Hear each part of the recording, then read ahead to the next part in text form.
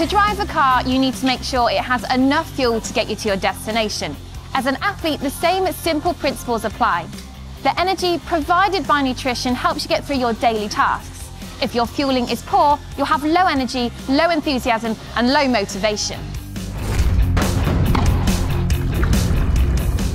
As athletes, we need to be on top form, so it's incredibly important to have the energy to function, but also train hard. If our fueling is poor, our training will be affected and it could result in poor performances on the big day. We have 3 reasons how pre-workout nutrition can help you perform at your best.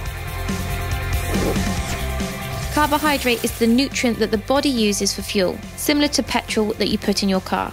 A meal or a snack that has some carbohydrate in it is a good choice before a workout. Examples are fruit and yogurt, breakfast cereal with milk, or a muesli bar. The intensity and duration of the workout will determine how much you need to consume beforehand.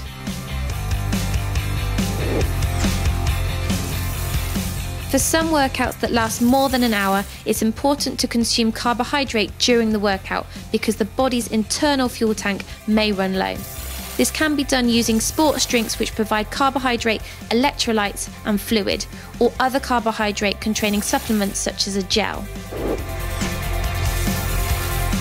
Dehydration can cause a loss of concentration which can increase injury risk. Often by the time we feel thirsty, we're already dehydrated. To avoid this, drink water regularly before workouts and check the colour of your urine to ensure that this is a pale colour.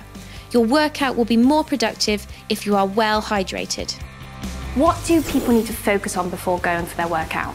The sorts of things to ensure that you have before your workout are good nutritious meals. So say, for example, for breakfast, have a breakfast cereal or some porridge with nuts and fruit and yogurt. If it's lunch, so if you're going for a session later on in the day, have a good nutritious lunch, sandwich, something like that. Those sorts of foods will certainly fuel the workout.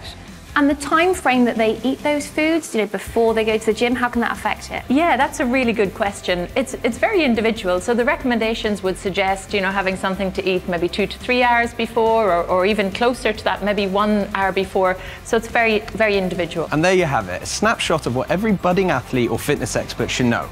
For more top tips, click this box. For more insight, click that box. And don't forget to subscribe to Team Bath.